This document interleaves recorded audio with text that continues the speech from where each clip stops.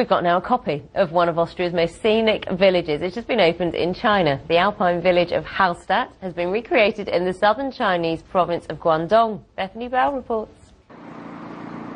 This is Hallstatt, made in China. The UNESCO World Heritage listed Austrian village, which draws thousands of tourists every year, has been cloned. The Chinese copy includes a replica of its clock tower and picturesque wooden houses. When news of the project first broke, some of the villagers in Austria were upset. But since then, attitudes have softened. So much so that the mayor of Hallstatt flew in with an Austrian delegation to take part in the opening ceremony. So